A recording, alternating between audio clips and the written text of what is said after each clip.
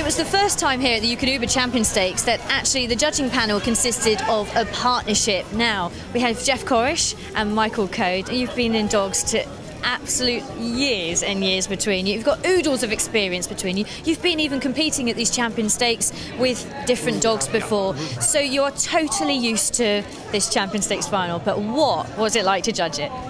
It was much harder than I ever imagined. I mean, the point system is as such that we don't know what we each have scored.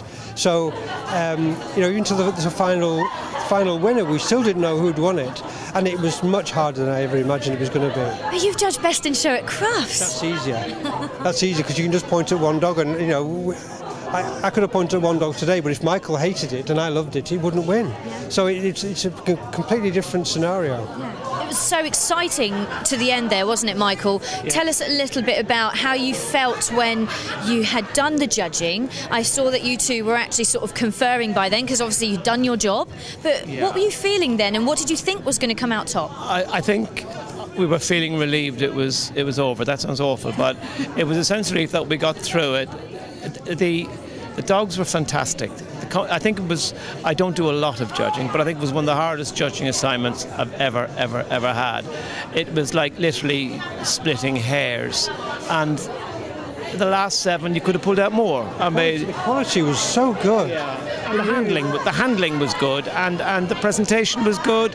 The dogs put up a great performance, and it's just on the day. I think that's what it boiled down to, on the day as well. On the day, on the performance, and just the whole package. And just one final point, guys. What will you take away from this judging experience today? Oh, it's just a wonderful occasion. The excitement of it all. Then, you know, it was sort of so exciting. Then the cheer when they win, it was wow. It nearly took the roof off. You know, so obviously everybody else thought the same as we did in the winner. But you know, there was 5 there that any one of them really could have won it. What were your thoughts on that winner, the Sheltie? Well, apart from that, to answer your first question, regardless of the media abroad, I still think this country has got some of the best dogs in the world, and I think today proved it.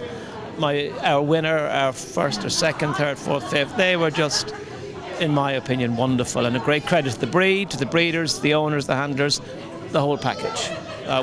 It's a day I'll never forget anyway. And the Sheltie? She was wonderful. Did everything right. Most wonderful condition.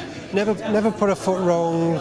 Every time you looked at him, he was stood. Yeah. You know, and of course Debbie does a wonderful job with him. You know, we've seen him many times, but it's the first time I put my hands on him. And when you put your hands in the condition, the coat gleamed. The body condition was fantastic. She must walk that dog miles to get that condition. And I guess you guys would be really interested to see how she does and how Sid does over in the Netherlands. Yeah, we're rooting for her. We can't go, unfortunately, because we're judging here, but we certainly will be rooting for him. Well, it was a joy to watch you guys. You look like you enjoy it, and now you can relax, go and have a drink, and enjoy yourself. Can't wait. Thank you very much. Thanks very much. Thanks, Marina. Bye-bye. Thank you. Bye-bye.